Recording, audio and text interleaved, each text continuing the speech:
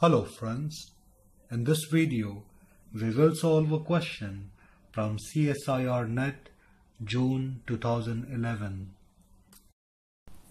The species neon-19 and carbon-14 emits a positron and beta particle respectively. The resulting species formed are points to remember. During positron emission, there is transformation of proton to neutron.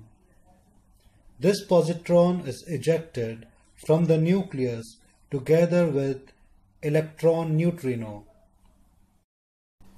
During this change, the atomic number is decreased by 1 and the atomic mass number remains as it is.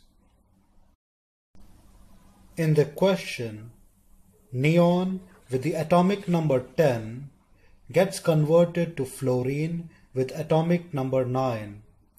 The atomic mass number remains as it is. In the next case, which is a beta emission, remember, during beta emission, a neutron is converted to proton.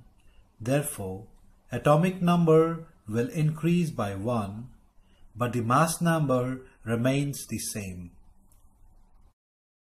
In the given question, carbon-14 gets converted to nitrogen since the atomic number increased by 1 and the mass number remains 14. Option 2 is the right choice. I hope you like this video and leave a comment below, and don't forget to subscribe. Thank you.